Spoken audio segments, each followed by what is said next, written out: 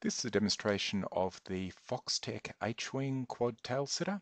So this is a tail sitter quad plane that has no control surfaces. So all of the attitude control, both in fixed wing flight and in multi-rotor, is just the 4 motors.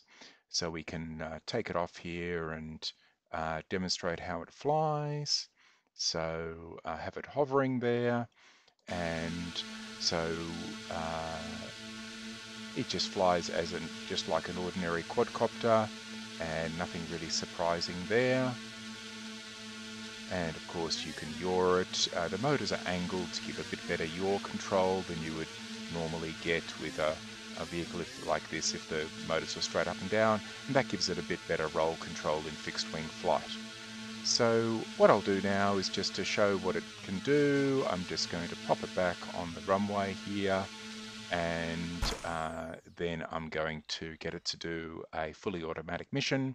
So a takeoff, then flying around a circuit, then coming back and landing on the runway again. So let's pop it in auto. Alright, there's the takeoff, and it'll get up to I think about 15 meters I've got in the mission, and it's transitioning now to fixed wing flight and heading off towards that first waypoint. Then it'll do a right turn. I'll just zoom in a little bit so you can see the aircraft while it's flying.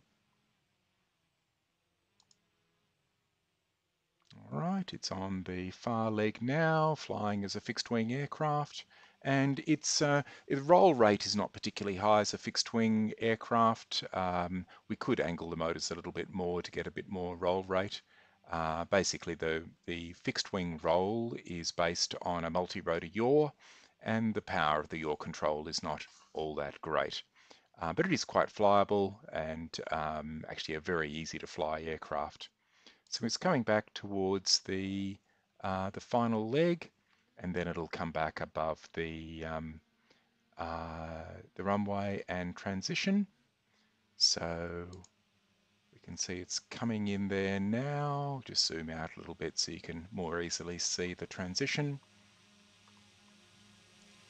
And there it is, and it's going to transition there, and then it'll hover and then start descending above the landing point. Alright, so it's now going to start. There it is, hovering. It's actually overshot slightly. Could make that transition timing a little bit better. And so now it's going to descend.